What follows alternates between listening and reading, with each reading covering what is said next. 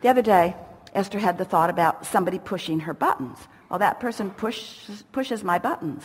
And then she thought, and what in the world am I doing walking around with that great big old button out there? That great big old button out there just waiting for somebody to push it so I can say, aha! You pushed my button. And Esther just thought, I'm just going to put that button away.